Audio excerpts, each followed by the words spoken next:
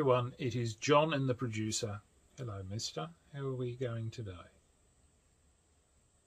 He's being very quiet. Yes, he says, Dad, he says, I was just starting to get comfy on your lap. Yes, it's still warm here in Brisbane, so he's a very tired, tuck-it-out pup, so I put some food out on the table at midday. I forgot about what I was cooking for tea tonight, and it hasn't defrosted. So I think we're going up to the shops to buy a chook.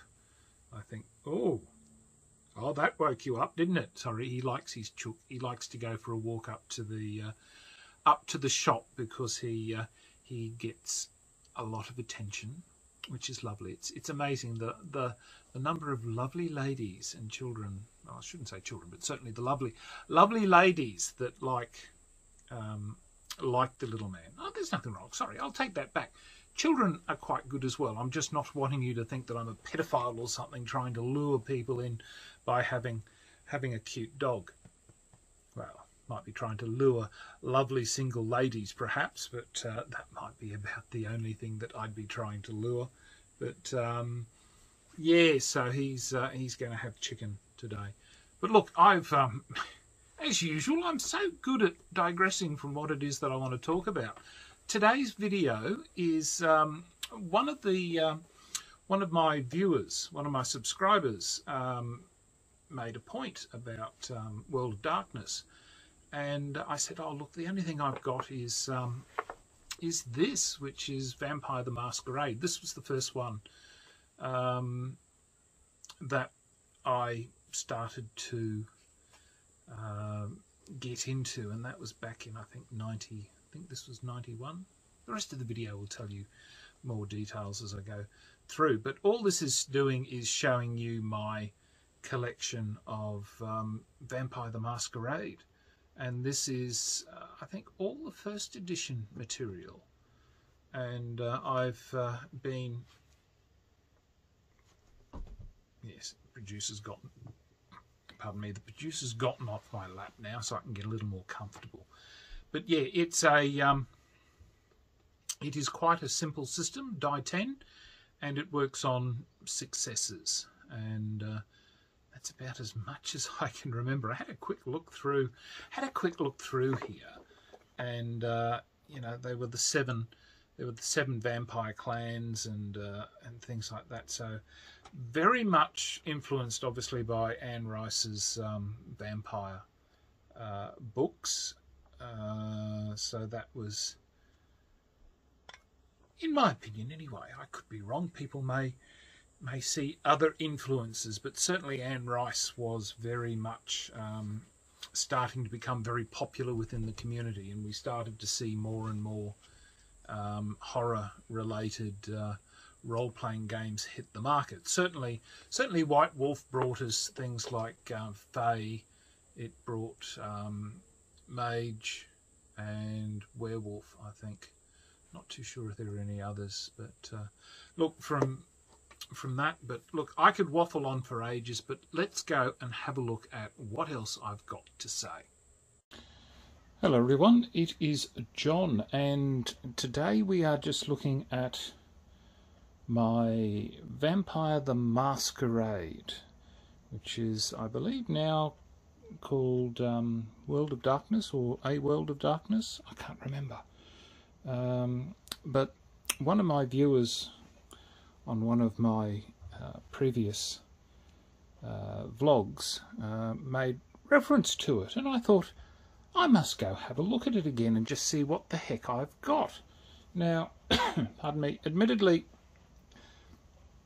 all my stuff is from the very beginning, or from the early days. So, you know, this was the this is what started it all off before I think we started to head down the route of I think there was werewolves, there was mage, I think there was even one for fairies. I can't quite remember now, but this was the main one that I have, and I guess what I have here is what I would probably run with if I was going to do anything. But The artwork in here is, I guess, consistent throughout most of the books, and it runs on a die 10, and the number of successes that you obtain, I think, is the main mechanism with regards to this game. But that was the first edition book that I got. This came out in, good question, when did this come out? 1991. Yeah, so 1991 this one came out, and it was, I think, at about the same time that Anne Rice's Vampire Lestat started to become more noticed, and I can see certainly within most of these works a fairly heavy influence from her writing and her, I guess, storytelling that seems to be evident within this line of books. But anyway, that was it. So Vampire, that was the first edition that I got. So I do apologise for the glare. One day I may have a professional studio. And this was the second edition. And this one here came out in 1992. So it didn't take long. Was this the second edition? Or was this just a hardcover version? Look, I can't recall. As I said, I have not probably touched this game since the 90s. So that's, 30, oh God, 30 odd years ago. But I just thought I'll share with you the collection that I have. There was this one here, which was Children of the Inquisition, and it dealt with the who's who. So you had Vlad Tepes and other sort of noted. That was actually the one thing I did like about most of this series, was that who they decided would and wouldn't be vampires. And I think back in the 1940s I was writing an Australian supplement, or I was writing my own Australian version of the World of Darkness Down Under, and I was having a lot of fun choosing who and who would not be, I guess, part of the damned. But these are some of the others that I picked up. So there was the Storyteller's Handbook that came out in 92 again. So there was the Storyteller's Handbook and the Player's Handbook. So I must admit that these, the works from White Wolf, came out very, very quickly with regards to their material. So that was the Player's Guide.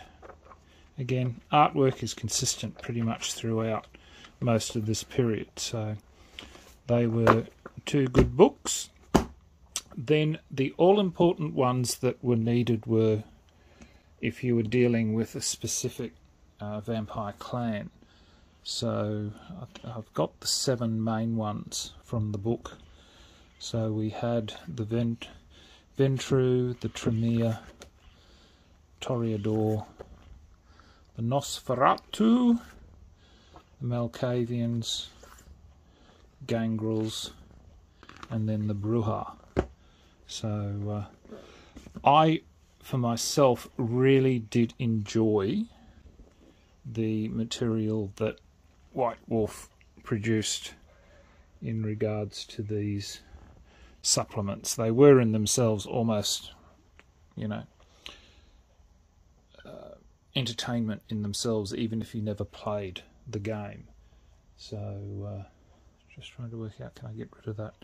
No, I'm not going to get rid of the glare, am I? So I do apologise.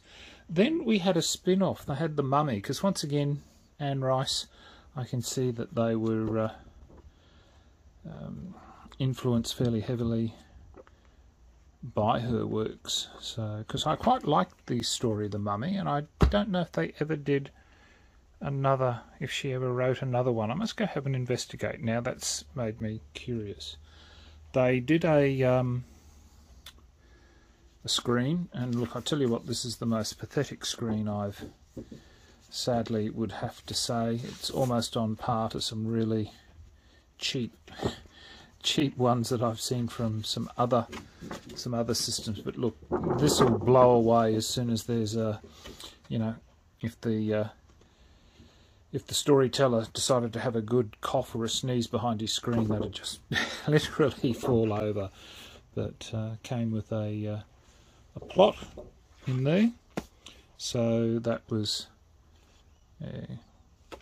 that one, which I might put these off to the side so that I'm not getting so much glare and you can still see what's out. So so that was the mummy, that was the screen. Then they had some source books. So we had so this brought in, I think, that whole title of The World of Darkness, and this was the beginning of the source books. So again, look, as I said, I've not touched this since the 90s. So will it make me go back and have a look? I suppose so, but I don't find a lot of people amongst the people I know who have an interest in wanting to play a vampire storytelling series, which is a pity, because I think the role-playing system itself is fairly robust. So then I picked up Chicago. So yeah, that was Chicago, and then Milwaukee. So it was interesting the fact that they didn't at that stage choose well-known locations, I think, from memory. Then we had the Sabbat, Player's Guide to the Sabbat. I think that must have been with the I can't remember, what were they? Were they another? They must have been another Sector Diabologist. So there might be another. I can't remember now. I'd have to go back and have a good read. But they did at least keep consistency with their material. So Anarchus.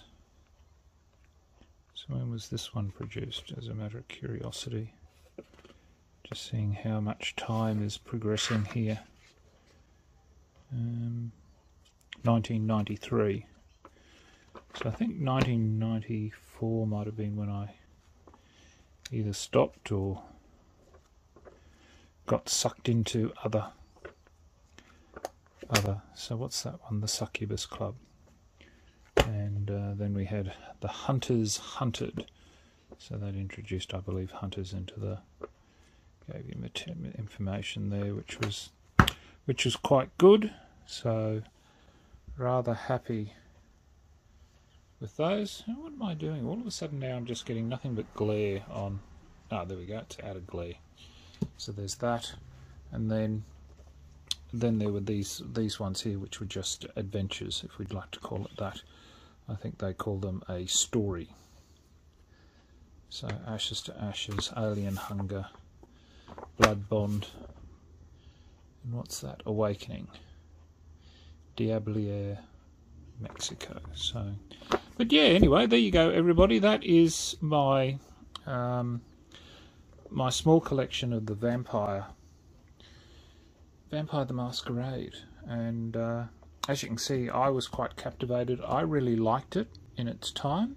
Certainly the amount of detail that they put into creating the world was really, really good.